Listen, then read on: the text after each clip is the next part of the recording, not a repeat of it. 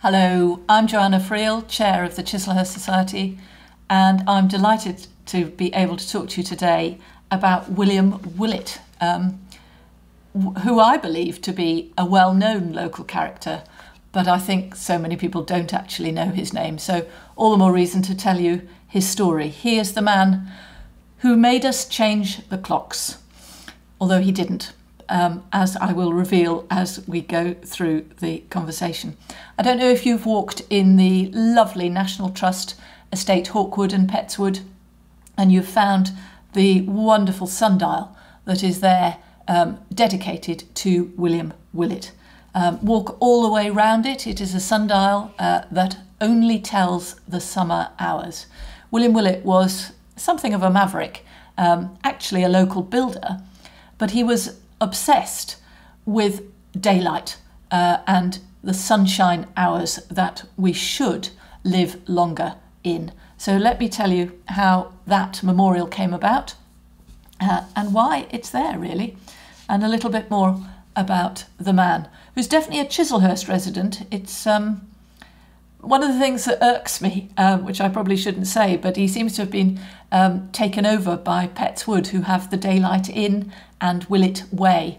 But I don't believe that William Willett ever made his way that far. I think it's because he used to go through the woods, which are called Pettswood on the Chislehurst side of the railway, that he's become synonymous or used by the Pettswood end of town. But he really is a Chislehurst marker. So forgive me, I've just got my little bête noire off my shoulders there.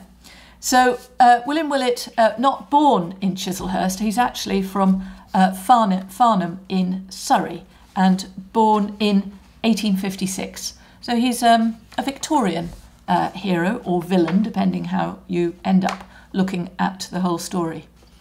A clever lad, educated at Marylebone Grammar School, and didn't carry on with his education into the university level because the family already had a building firm. So he joined the family firm Willett and Son, and they were known or became known for building substantial properties with glorious windows that let all the sunshine in. They were substantial and well-built houses, and if you lived in a house that was Willett built, you would be proud of that. They were well-built houses and people were pleased to live in their properties. He built in Ealing, he built in Brighton, and certainly some of his buildings still exist in Sloane Square in central London. You can actually go to an estate agent's in Sloane Square and look above the shop sign and you will see the W carved into the building, and that is W for Willett and Son. And there's also a hotel in the area called the Willett Hotel. So little places for you to go and investigate if you want to discover the story further. Some of you will know that the last Emperor of France, Emperor Napoleon III, lived and died in Chislehurst in 1873 at Camden Place, which is now our golf club. And after the death of the Prince Imperial and the departure of the Empress Eugenie from Chislehurst, she went to live in Farnborough in Hampshire and took the bodies of her husband and son with her. They're still there. Slightly macabre to have the last Emperor of France on English soil. But the whole estate that was Camden Place came up for sale.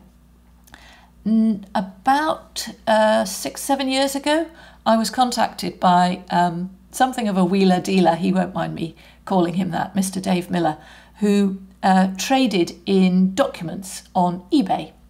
And what he had for sale was a huge, let's say 4 foot across by 3 foot down, indenture on vellum, an old map of Camden Place. This is what it looks like. But it is actually signed by William Willett. And Dave knew that I couldn't resist a document of this sort, real provenance, real historic provenance. And so the Chislehurst Society was enabled to purchase from Dave this beautiful map. He gave the profits, I have to say, to the Royal Lifeboat Institution, so good on him. But with that map, the Chislehurst Society then acquired a Heritage Lottery Foundation grant, and that paid for the restoration of the map because it was terribly stained and torn in places.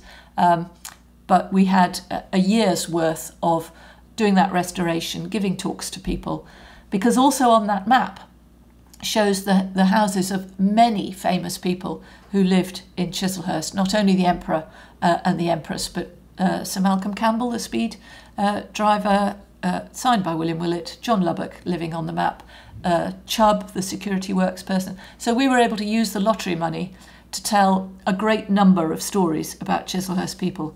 But it was Willett that we were able to tell more about because this map showed the areas that he developed for housing. He came to Chislehurst and purchased that estate in 1893, and he could have been a disaster for Chislehurst because, being a builder, he wanted to develop the land, and what he wanted to build was 300 houses on the land of what is now Chislehurst Golf Club. So all that green and pleasant land where some people go sledging at Christmas, if there's ever any snow, would have been a whole housing estate if Willett had got his way. This is where we have to be very grateful to the Chislehurst Conservators, who had at that time just set up the Act of Parliament to preserve the common land in Chislehurst, and they discovered, or worked hard to discover, that there was a right-of-way from the entrance to Camden Place which could not be crossed by developers. There were great restrictions on that access, and he would not have been able to have 300 homeowners and subsequently vehicles going over that threshold because it was access onto the common, and the Conservators were not going to give up those rights easily. Now, Willett at that point could have given up and gone away, but he didn't. He very much became a member of the Chislehurst community, and he worked with the Conservators to develop really attractive, grand houses in this area. The railway had just come to Chislehurst in 1865, and with the Emperor having been here, we were quite a posh place to be, a place that people wanted to live. Bit like having, gosh, I used to say Posh and Becks, but I'll say Harry and Meghan now, but like having them in town. So it put Chislehurst on the map. So Willett wanted to capitalise on that. And he was enabled to build houses in what is now Camden Park Road and on the Wilderness. And those are roads on either side of what is now the golf course. So he used the boundaries of the area that he had purchased. And he worked with the Conservators, a chap called Alexander Travers Hawes, to set up the golf club, because he couldn't have that land doing nothing for him. And he was able to use the golf club to attract more people to the delightful scenery around Chislehurst. So the first house he built was in fact for himself, which is called the Cedars. It's a beautiful house, you can still see it today, on Hangman's Corner. At top of Summerhill, always terrible traffic going past, and it's a beautiful house built by Ernest Newton, and you can see over the doorway of the house the Willett family crest. It's a thing of beauty, actually. And then the other houses he developed initially were in Camden Park Road. If you ever take a walk down there, please notice how beautiful the window finishes are, because that was what Willett was all about. He was about letting in the sunshine, letting in the daylight. And these houses are all particularly characterised by large windows, which would be light and beautiful. We're told that the houses were named in alphabetical order for the name Camden, so C-A-M-D-E-N. So the first house is Camden Holt, second house is Avondale, The next one is Mountfield, and then you have Derwent House and Elmbank. But then the next house is Bonchester. So I don't know what happened to the N. But do take a wander along the road, because those houses are a joy to have a look at. Most of them split into flats now, I'm afraid. If you take a walk along Lubbock Road, which is at the end of Camden Park Road, you will find a large stable block with a clock tower in the middle. And that is where Willett kept his horses, because one of his passions was horse riding and getting out and about on horseback to enjoy the early daylight hours. In the course of my own research about Lubbock Road, I actually knocked on the door of the stables and wanted to know whether they had any old photographs of Willett or if they knew anything about the man himself. And one of the gentlemen said, "Oh, I don't know an awful lot about him, but do you want to come in and see my drain cover?" Well, why wouldn't I? Anyway, in looking at the drain cover, you look on any drain covers or coal holes in London, some of them are actually quite attractive because they have names carved out in the metalwork. And on this drain cover, it says Willett and Company. So, you know, real provenance of the man that lived and worked from there. But as I say, he was building his houses. Physically, he wasn't doing it. He was paying other labourers to do that. So he had time on his hands, and he was making a bit of money from these large houses on the developing estate. So what was he doing with his time? Well, he was getting up early and he was horse riding across the commons. And he was getting more and more frustrated as to why, when he went out at 7, 8 o'clock in the morning, the blinds were still down in the houses of the local residents. They weren't enjoying the sunlight, they weren't benefiting from it. And that irked him. He started to become a campaigner to stop people, as he called it, wasting the daylight. And in fact, he wrote 19 pamphlets on the topic of how to get people to appreciate the daylight. And the way he was to do that was to say we should be getting up an hour earlier. We should change the clocks, move the time back. And he even got Winston Churchill on side. And there was an act of Parliament, a bill that went through Parliament in 1908, but it didn't get all the way through. He never stopped campaigning, and on, I think it's his grave or on the memorial in the woods, it does say he was a tireless advocate for daylight saving. The war was the next thing to come along in 1914, and unfortunately, I don't quite know why he was doing it, but Willett travelled. He went to Spain. He may have had property there, who knows. But he contracted what we now know to be Spanish flu, and what a thing to be talking about whilst we're here in the midst of the pandemic times. But it not only contracted the Spanish flu, unfortunately, he died of it as well. So that was 1915, 4th of March.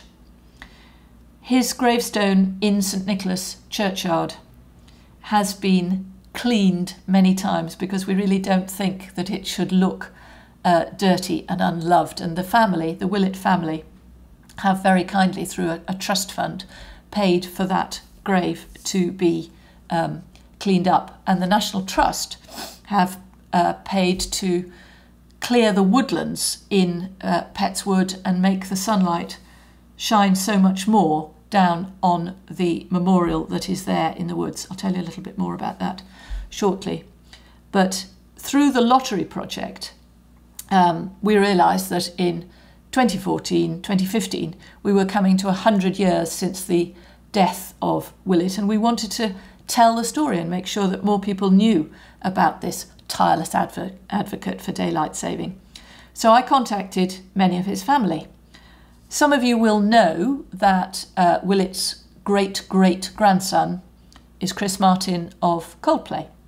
So I thought, wow, this is a real opportunity. I'll get a really famous person to come over to Chislehurst. Well, I failed, but I did get Gwyneth Paltrow's ex-mother-in-law in my car. So Chris Martin's mother came along with his grandfather, and we had an amazing day in Chislehurst where they walked into the woods to see the sundial. We had a blessing at the graveside, and we went to Camden Place to look at the map and to look at the place that Willett had bought and developed further. So that was a real joy for us here in Chislehurst and a real pleasure. And it was then that the family said they would pay to have the grave cleaned up.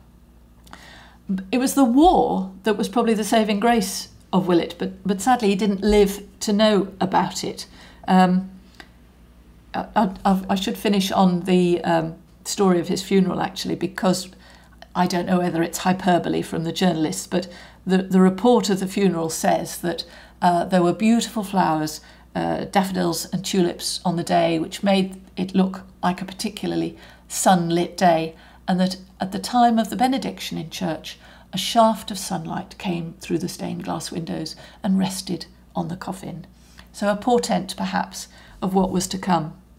But with the war, we needed to make savings, and Churchill did actually in 2016 pass the Daylight Saving Bill, which meant that thousands and thousands of pounds were genuinely saved because there was less coal being used, there was less to fire up electricity to light people's houses, and they made some big calculations on the money that was saved just by changing the clocks, by an hour, so that we all got up and lived with the daylight and went to bed with the end of the daylight. People don't like it now, come October when the clocks fall back again. But in the springtime, people quite like it once they get used to the change of the hour, but where we can really benefit. But the Daily Telegraph wrote in 2016, when the Daylight Saving Act was actually passed, they said that a few years ago the project was regarded with good-humoured derision, and its amiable originator, the late Mr. William Willett, was deemed a little mad. Nevertheless, in less than a fortnight, this country will start to save the daylight he loved so much. The Daylight Saving Bill through the First World War actually only survived during the war. We went back and changed the clocks to normal time.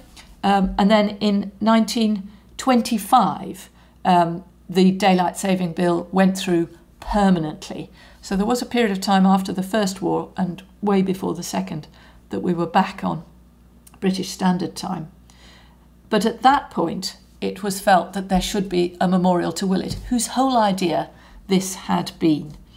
So there was £12,000 raised by the public to buy the woods of the National Trust that now belong to, and gifted those to the National Trust, and a granite memorial was designed by somebody called G.W. Miller and unveiled in the National Trust woods by Lord Camden. So that seems particularly fitting. And the National Trust look after the land so well now. It's a real joy to see it. So in 2016, the National Trust invited me and the Willett family back again to commemorate the actual passing of the Daylight Saving Bill. So we went into the woods. I got to ride in a Land Rover, which was great fun. And we commemorated that Daylight Saving Bill at the time. I never succeeded in getting Chris Martin to come to Chislehurst, but I did get his brother to come because he's an architect. So he's probably followed in the Willett building tradition.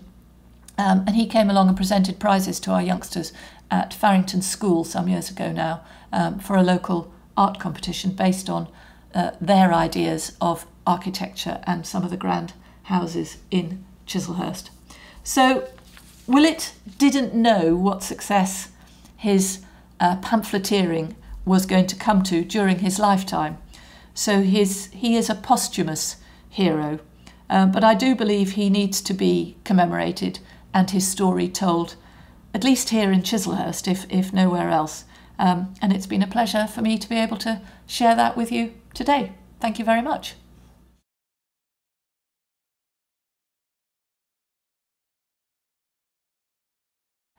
we have had a few questions popping up, and I'm delighted to be able to answer them as best I can. The first is, where can you see the map that I showed you today?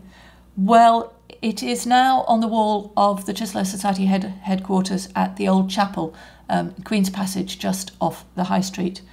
And when things go back to normal, probably after the middle of June, you'll be able to come into our coffee mornings on Wednesday mornings and have a really good close-up look at Willett's signature and the designated areas where he was building.